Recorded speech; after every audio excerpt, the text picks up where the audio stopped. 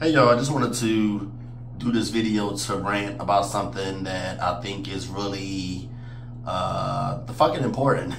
And I think it's a topic that I've been wanting to do for a while, but just haven't really gotten around to doing it. But now, since for the last week, I've been talking to one of my close friends who recently got married, and he's been, venting to me about the issues that he's having in his very young marriage. I felt like it was important to do a video giving my opinions on marriage, especially as it concerns men and newlyweds, and just talk about basically my overall opinion of marriage. I personally, and I may be generalizing here, I personally don't think that marriage is for men. I don't. I just don't feel like, at least until they're about 45 plus. I'm always very uncomfortable with the idea of men under 40 getting married, because I just don't feel like most men are emotionally and psychologically mature enough to deal with all the things that marriage entail and all of the problems and drama and issues that women bring to a marriage, because we can all admit that women are not easy to deal with. Men like a very simple life. Women are not that simple, and you have to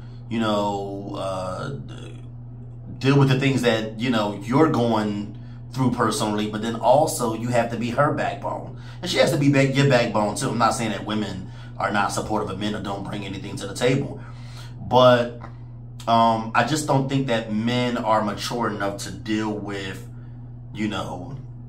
everything that marriage and commitment and monogamy entails. I don't feel like most men are able to be sexually exclusive at the age of 25, 28, 30, 35.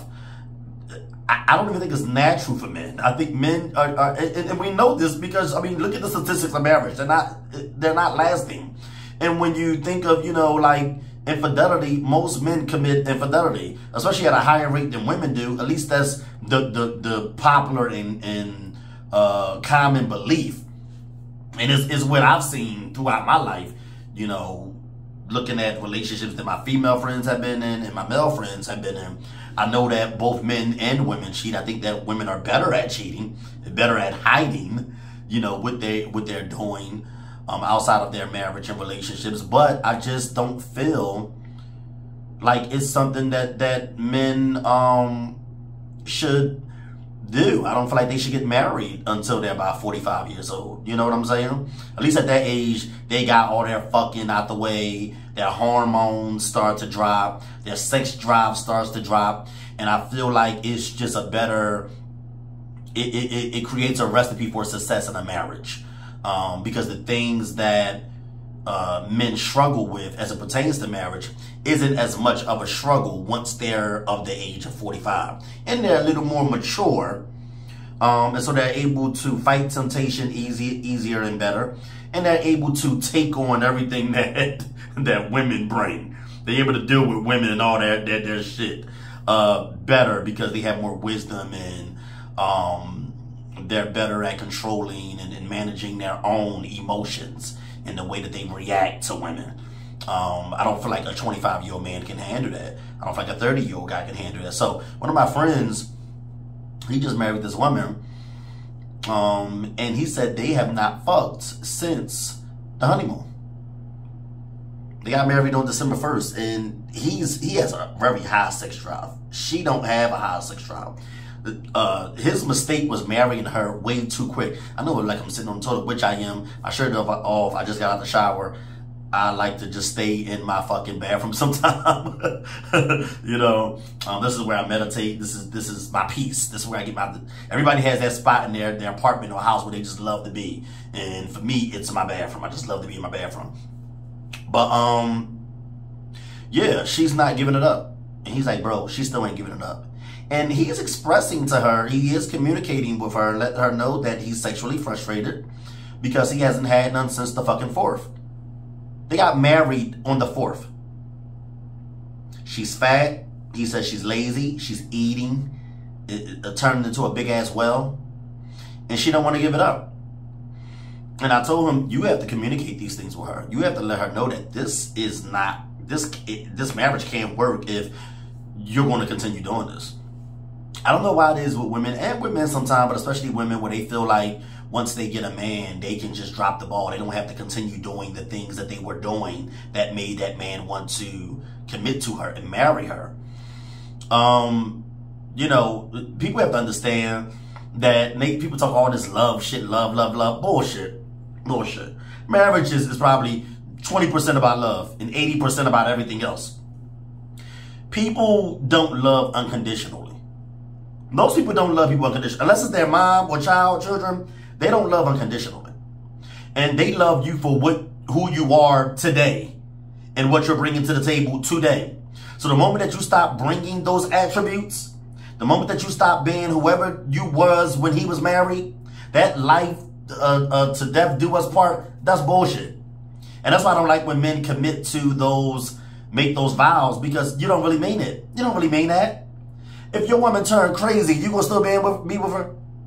If she lose a fucking leg, do you still want to be with her? Same thing with women. Do you want to be with that man if he ain't making the money that he making? Because some of y'all women know that financial security is a big reason and part of why you married that man. Let's not do this. So if those other things outside of marriage are not upheld and maintained, the truth of the matter is you don't want them anymore. You know, if they're not that sweet, loving person that they used to be, if they experienced a loss in their life, or, you know, something changed them that made them more mean, and, you know, if they're not the sweet person, if they're not the outgoing person that you first met, if they're not the adventurous person, maybe it was certain attributes that you liked in them that made you want to marry them that they no longer have, then what? Are you going to still love the individual? No. Because if they were, when you met them, the person they have become that you no longer like, you wouldn't have married them. So let's stop faking the fucking funk and let's keep it fucking funky and real with ourselves. People do change. And so love is not unconditional. You don't love that person. You love what that person gives you today. You love who that person is today. But what we don't fucking talk about enough in our society is that people change. My mom is in her 50s now and she's tired of her marriage. She's contemplating divorce. She said they just have different, you know, ideas of what marriage should be now. Her idea of marriage changed. She's a different person now. She gets agitated quicker. Her outlook on life is different. People evolve. People change. And so with that evolution and with that change, you're no longer the Dorsey that you was in 2014. You're no longer the Keith you was in 2014. While I may look the same and be in the same body, my personality has evolved and changed so much. I basically become a different person. And so it makes sense why marriage doesn't last. Because the person that you was married to in 2010 isn't the same motherfucker that you're married to in 2018. And so people have to understand that. I think that is the biggest thing that people overlook and don't talk about. And the biggest reason why marriages don't last, because the two parties involved, they drastically change. And when you change, you're no longer what? Compatible. With change comes incompatibility. Because the person who was a fit or match for you, or, you know, compatible with you, is no longer compatible because they change. They're changing. But I was telling him, like, your wife fucked up, you know what I mean? Like, she should know and should have known that you have a high sex drive. And for her to think that it's cool to just sit around, get fat, get out of shape, that's not the woman that you married. You didn't marry an out of shape woman. You married a shapely woman. Now she's getting fat and she's built like a motherfucking baby buffalo. So your level of attraction for her is not going to be the same as it was before y'all got married. And I told him, I think that people should be married for at least a year. Not married for a year, I'm sorry. Be together for at least 2-3 years. That's why people say, why y'all ain't married? Everybody want to rush into marriage just for a title. Why people care about that title so much? That title don't mean shit. Women really boast and brag about that fucking title of marriage. Or I'm married, I'm a wife, or, and you know, I have a husband. So what? It don't matter if you ain't happy. It don't matter if that shit don't last more than a fucking decade. What does it matter? I guess because it's the ultimate goal for many women. They feel like it's something special when they're married. But you have to be able to maintain your weight and maintain your sex appeal. And people that just has this idea that marriage is all about unconditional love. It's about love and you should love me. And you know, the fact that I got a big belly shouldn't matter. And the fact that I got stretch marks now shouldn't matter. The fact that I'm ugly now shouldn't matter. The fact that I'm, you know, I'm not as adventurous. I don't like to go out as much. We would love to have that, but that's just not the real world. And we just have to really, these marital ideas that we have are just so unrealistic. They're so unrealistic. Even some of the things it says in the Bible about how you're supposed to just be faithful, you know, in spite of. Come on now. People are not, no. That's not the way life works. That's not how people work. People don't love unconditionally. If you no longer have the qualities and attributes, you're no longer bringing to the table the things that made your party happy, then why would they want to be with you?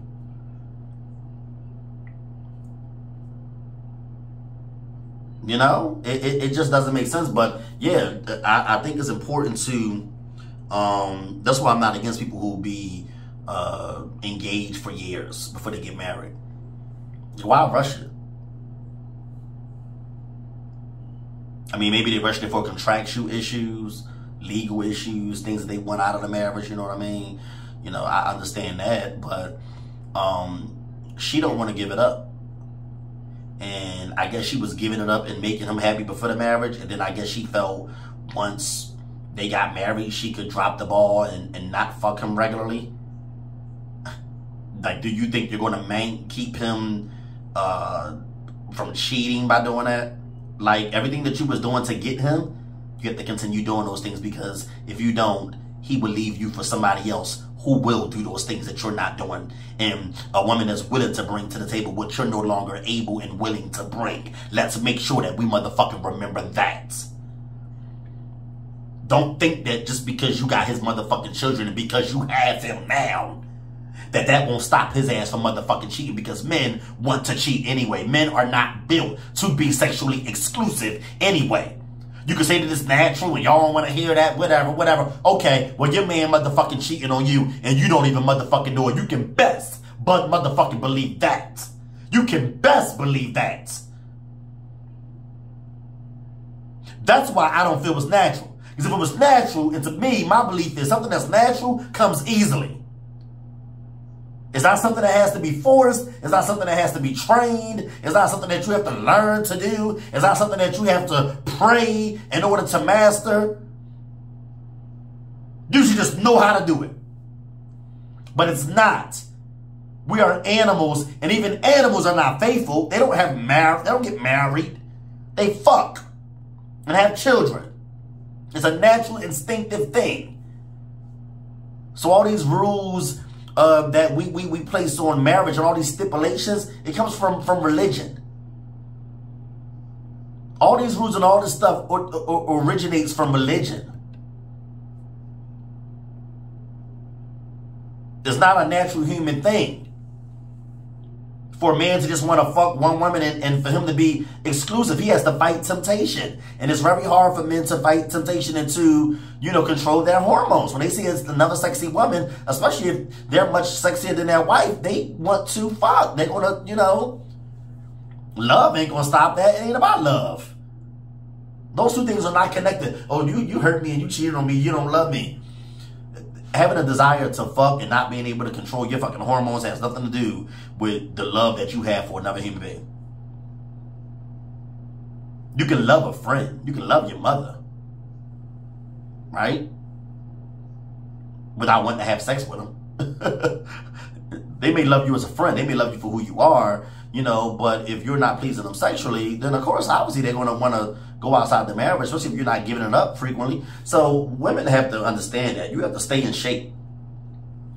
You have to maintain all the things that you were doing to get that man to want to marry you, to keep him. Don't think the fight is over. No, you still have to fight for that man because he will cheat. You may say, but that's not what he's supposed to do. He's supposed to stay with me despite my flaws, for good or for bad, worse, for good or for bad, to death do us part. All that sounds good, but that's not life. That's not how humans work. We don't function like that. You want what the church is telling you, or you want the truth? Because what you want out of a man in the marriage is different from what is natural to a man. So, yeah, I'm all for people, you know, being engaged for several years before getting married. I'm all for it. Because I think that you really have to get, person don't really show you who they are within the first year or two. You have to really get to know a person to make sure that y'all are truly compatible. Go through thick and thin with them. Make sure you know how they react to pain, how they react to trauma, how they react to you know, trials and tribulations. Make sure that you've been through every possible thing that you could go through with a person before you marry them, because it's at that point that you really begin to understand who the fuck they are. You understand and know every aspect of them. You don't really get to really know a person truly, like just the totality of a person within the first year. You got to be together for some time. You got to build that thing up. It's a process. But everybody just want to jump into marriage. Just because they can say, I'm married. Look at me. Don't rush it. It's not something you rush. And that's what he did. Rushed it. He jumped into the relationship, had 2 kids by you. He should have waited to do that because he already had one. I don't know, people just so irresponsible, man. I don't understand y'all folk. Y'all just go having kids like having kids is some sort of hobby. Like y'all just going to the store picking up a new pair of shoes. No, because you're stuck with that person for the rest of your fucking life now. And if you're a man, you're going to have a responsibility to pay child support to those children if you're no longer with her. And it's much more financially feasible to be with your woman than not with them. Because the system and the courses, they charge men like crazy for child support. Way much more than it actually takes to provide for a child. They take half your damn check. And then a woman, she don't even have to really do much on her end because you provide all the money needed to take care of the damn child. But marriage is not for men below 45. I just don't think it is. And, you know, I feel sorry that he's in this feeling, he's going through what he's going through now. You know, and, you know, I think that he brought it on himself by getting married too early. Too soon, too quick. And now she don't want to fucking, that's stupid because I don't know what her thinking is. Like, you should know if you're not fucking your man or pleasing your man, especially a man with a high sex drive, like you're running him away, like you're pushing him to cheat. You're asking for him to commit infidelity. You have to have sex. You have to fuck your man. Oh, I'm tired. I got, you ain't all that tired. Once in 3 weeks, y'all haven't fucked since the honeymoon, December 4th. It's December what, 22nd? Y'all still ain't fucked. You that tired? Not where my homeboy is. As much as he love to fuck, the freak he is. Oh no. That ain't gonna work. That's all I have to say. I don't want to drag this video out too much long. My video is always long. It's almost 20 minutes. It's probably so much more I could have said, but I'm going to just bring it to an end. But yeah, man, it's the reason why these marriages ain't lasting long, man. Like I said, I just don't think that marriage is a natural thing for humans, women or men. But I definitely feel like men should wait until they're at least 45, you know, to where they just settle down. They didn't have all the pussy that they wanted and needed throughout life. You know, their hormones is not what it used to be. Their desire to fuck was not what it used to be. And I feel like it makes for a recipe for success. You know what I mean? Because the things that men do to typically end marriages, you won't have to as much worry about them doing, such as cheating, you know what I mean, or not being good listeners, or wanting to offer support emotionally and mentally. They're able to do those things at a more effective and higher level when they're older in age, you know what I mean? So that's my whole take on this topic. Yeah, man. So y'all need to realize these things before you get married. You know, have long talks. Get to know who your partner is before you marry them.